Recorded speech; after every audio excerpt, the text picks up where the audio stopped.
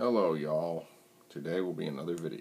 It's now time for a second video about Paul Powell, the guy who was incredibly sick and terminally stupid. I'm going to read his letters, the first of which was addressed to the prosecutor, his prosecutor, Mr. Paul Ebert, on October 21st, 2001.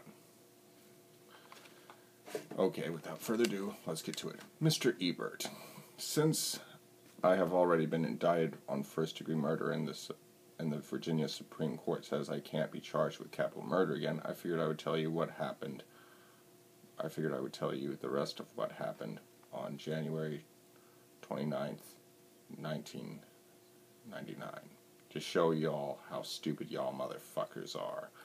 Y'all should have known that there was more to the story than what I told you.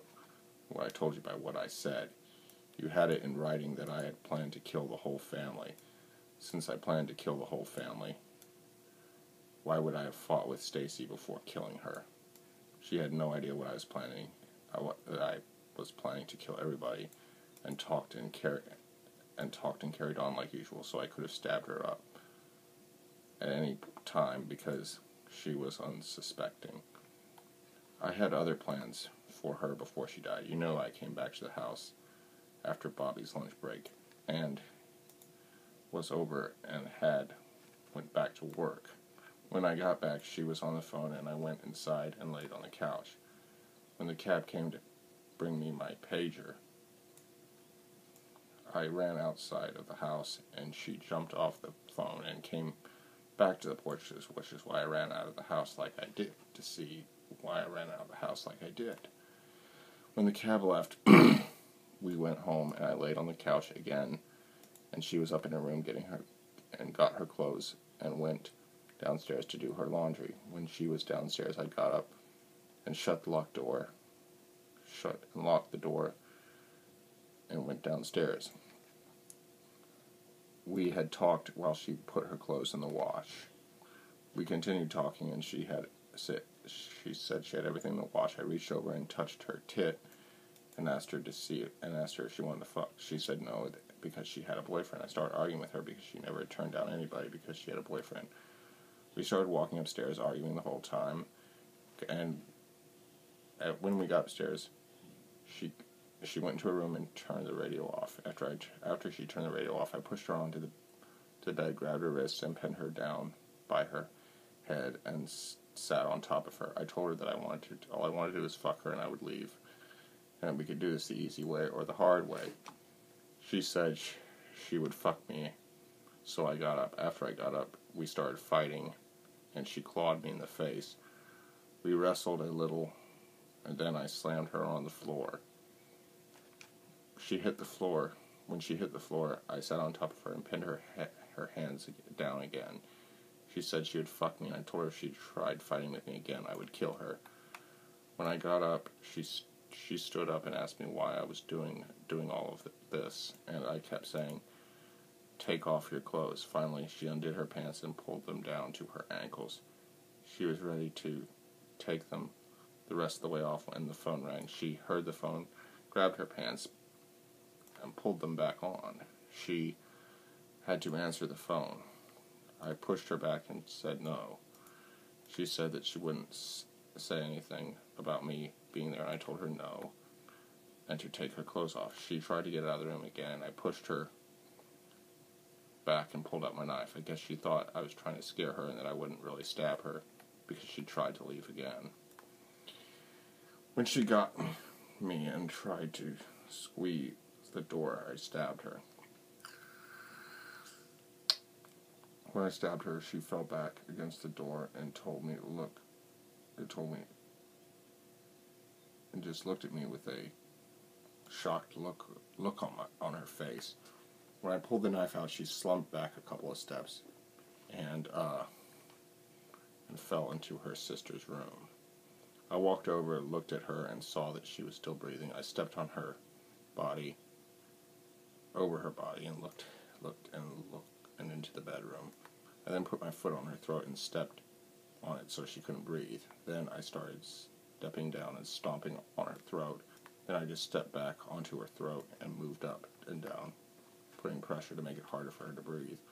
When I didn't see she was breathing anymore, I left the room, had some iced tea, and smoked a cigarette. You know the rest of what happened after that point. I would like to thank you for saving my life. I know you're probably wondering how you saved my life, so I will tell you. You saved it by fucking up. There were two main fuck-ups you made that saved me. The first was the way you worded my capital murder indictment. The second was the comment that you made in the closing of your argument, which said you won't know because you won't tell us. One more time, thank you. Now you know everything that happened in that house on bloody blah. The address on January 29th, 1999. I forgot to mention these events when I was being questioned. Haha, psych. I knew that y'all would be able to prove it in court. What y'all would be able to prove in court. So I told you what you already knew. That Stacy was dead and no one else was in the house. I knew y'all would never know everything and she went through unless she came back to life. Since the Supreme Court says I can't be charged with capital murder again, I could tell you what I just told you because I no longer have to worry about the death penalty. And y'all are supposed to be so goddamn smart. I can't believe y'all thought I told you everything. Well, it's too late now. Nothing can be done. So you can go fuck off, you fat, cocksucking, cum-guzzling gutter slut.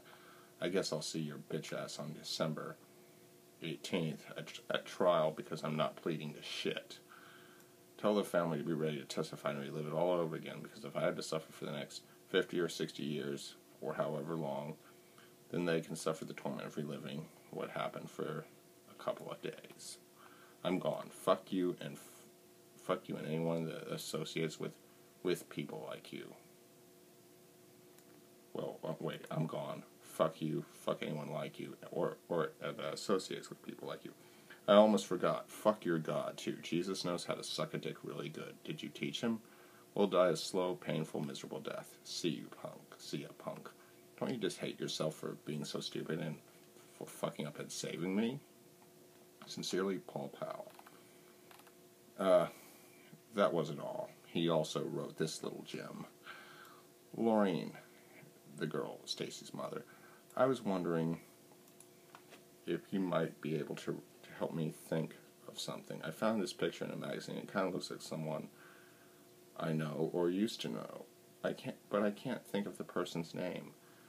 I think you know that the person too. I was wondering if you could tell me the name of this person this picture resembles, but I can't quite racking my brain trying to think of it. I would really appreciate it. If you don't know who I'm talking about, ask Chrissy or Kelly Rich Welch, because I know they know who I'm thinking of. If you are to talk to this person I'm talking about, please give her my address and tell her to write me. Anyway, he wrote a letter to a friend also while incarcerated. About the time you asked me what I would or wouldn't do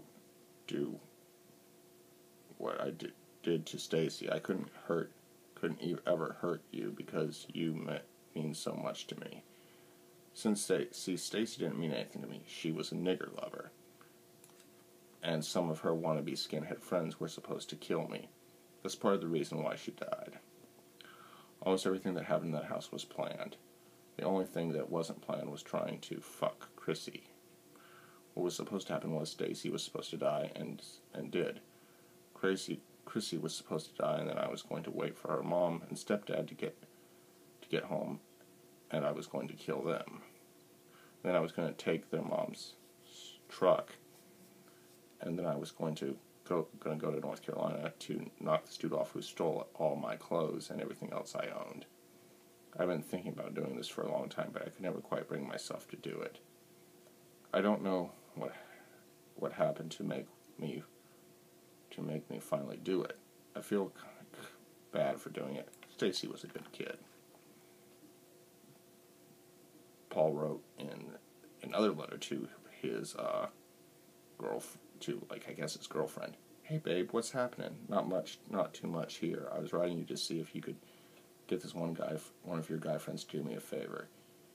You know that Chrissy is telling the cops things, and that she is going to testify against me in court. I was wondering if you could get somebody to go to a payphone and call Chrissy and tell her that she better start telling the cops that she lied to them, and tell her she better not testify against me or she's going to die. And finally we have this little gem. Fat Ebert, the prosecutor. What's up, you fathead fucker? I'm writing to tell you that since you want to kill me so goddamn bad for killing your nigger-loving whore, set up the court date closer than October 25th so that I can go ahead and get all this bullshit over with and plead guilty so you can kill me and get it over with, unless you want to let me out so I can kill the rest of the nigger lovers and all the niggers, Jews, spics, and everybody else in this fucked up country that's not white. That includes you, because you are a nigger-loving Jewish fucking faggot. I will see you in hell, bitch. Your buddy, Paul Powell. P.S. Watch your back. As we can see, he has a big mouth, a sick mind, and a very dumb mind. But anyway, he is obviously an emotional sadist who likes to not only physically torture people, but emotionally torture them as well. And his emotional sadism led him straight to the electric chair. I thank you for watching this video. Like, comment, share, subscribe, and if you can, leave a donation. It's for a good cause. See y'all next time. Bye.